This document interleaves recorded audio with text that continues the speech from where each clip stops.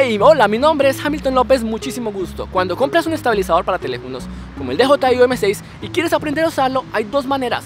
Una, te lees el manual de usuario, ese librito que viene en la caja cuando lo compras nuevo. O dos, buscas videos tutoriales en internet, en YouTube, en algún canal interesante como este, pero hay una información que va un poco más allá y que no encuentras en ningún manual de usuario. ¿Cuál? Los tips o trucos de uso sobre el DJI o M6. Y esa información la adquieres o con años de práctica de uso del estabilizador, o dos, te ahorras esos años de práctica viéndote un video como este en el que vas a observar los tips y trucos de uso del DJI o M6. Empecemos. Lo que te voy a solucionar con este primer truco es justamente esto, la calibración automática. Muchas veces cuando pones mal la abrazadera en tu teléfono, necesitas hacer una calibración automática desde ajustes y esa calibración te puede llevar algunos minutos.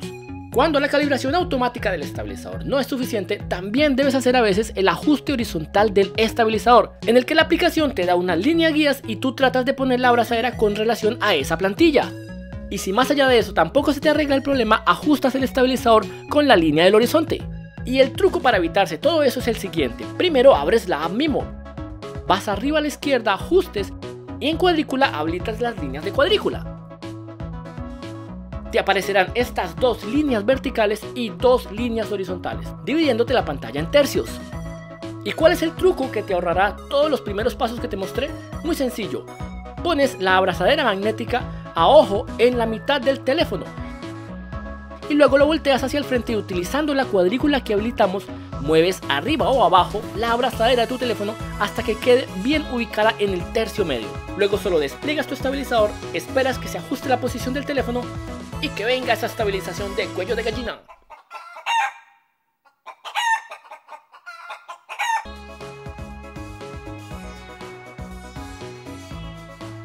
El siguiente truco te ayudará a corregir un inconveniente con el diseño del estabilizador, específicamente cuando quieres tomar una panorámica 240 grados, ya que el motor de paneo, al estar en su posición básica como se observa de lado, tiene una inclinación hacia arriba de casi 20 grados, lo que implica que cuando quieres hacer una panorámica de 240 grados, esa inclinación se transmite a la posición del teléfono. Y esta es la foto panorámica resultante, en la que el horizonte, que debería ser plano, queda más bien como una U.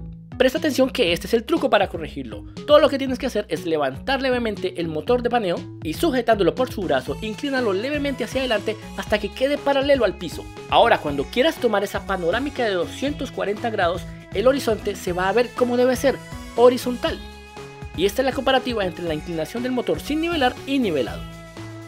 El tercer truco o tip que te traigo tiene que ver cómo te desplazas cuando estás manejando tu estabilizador. Así que no puedes ir por ahí agitándolo de lado a lado, caminando como si fueras Conor McGregor mirando la hora. Y no ha de faltar quien creerá que su video quedará estable si se va dando saltos. Corrige eso así. Utiliza el trípode para sujetar el estabilizador con ambas manos.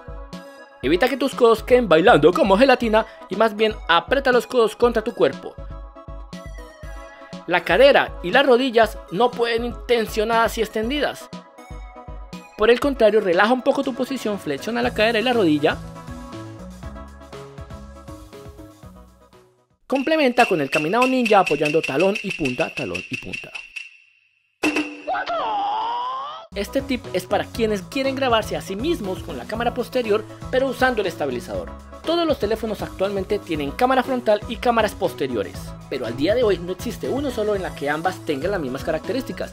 La cámara frontal tiene limitada resolución, menos megapíxeles, limitado enfoque, limitado acercamiento, menor rango dinámico, no provee ultra gran angular, mientras las cámaras posteriores sí lo hacen. Así que si quieres grabarte a ti mismo usando las cámaras posteriores, deberás girar la posición del estabilizador, pero pierdes acceso a todos sus botones, sin contar con que la posición es bastante incómoda.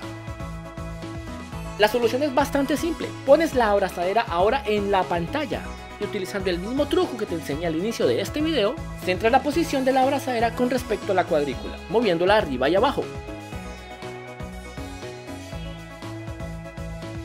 Luego simplemente pones el teléfono en el estabilizador y créeme, no va a afectar en nada la posición del teléfono al desempeño del estabilizador. Pero a cambio, ahora sí puedes grabarte a ti mismo usando todas las cualidades y potencialidades de las cámaras posteriores y además tienes acceso al joystick, al botón M, al botón de grabación, al botón de cambio, etc. El siguiente truco es útil cuando quieras guardar tu estabilizador. Siempre que lo tienes en el trípode debes plegarlo y girarlo hasta que salga. Y lo mismo cuando lo quieres poner, lo giras, lo despliegas y apoyas el estabilizador. pero es más práctico hacer esto. 1, 2 y adiós. Lo siguiente, más que un truco, es un tip de uso. La rueda lateral que trae el DJI M6 es muy sensible a los giros y a la presión, así que evita cada vez que no vayas a usar tu estabilizador y lo vayas a apoyar en una superficie plana, dejarlo sobre la rueda lateral para no ir a dañarla con el tiempo. Apóyalo más bien sobre el costado derecho del estabilizador.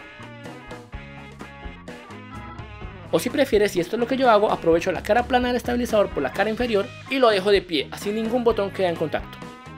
El siguiente truco tiene que ver con la vida útil y con la apariencia de tu estabilizador. Desde la versión 4 en adelante, los Osmo Mobile traen una funda, el estabilizador, un trípode y la abrazadera. Y la funda está diseñada para que metas en ella el estabilizador, el trípode y la abrazadera magnética. Pero algo que he aprendido con el tiempo y no sé por qué el DJI no lo ha corregido es que este mecanismo de transporte o de almacenaje para el estabilizador es muy dañino, ya que adentro de la bolsa quedan rozándose y friccionándose una con otra, especialmente si lo transportas de un lado al otro en una maleta, en tu bolsillo, etc. La solución a este problema me costó más o menos $2 y la encontré en un Only o en un Dollar City o cualquier almacén que se le parezca. Y es agregar un segundo estuche. Así, en la funda solo metes el estabilizador y en el estuche metes la funda, el trípode y la abrazadera. El siguiente truco tiene que ver con la abrazadera magnética. Como su nombre lo indica, es magnética, es imantada, por lo tanto puedes usarla como un trípode improvisado en cualquier lado. Te aseguro que en donde estás ahorita ubicado, si miras alrededor encontrarás mínimo 10 partes metálicas, por lo que cualquiera de esas partes metálicas se convierte en un soporte para tu teléfono cuando te quieras tomar una foto a ti mismo. Créeme, no se va a caer, nunca se me ha caído en 2 años que llevo haciéndolo. Configuras el temporizador en la aplicación para que te dé unos segundos para acomodarte, activas, te ubicas y que se vengan esos paparazzi.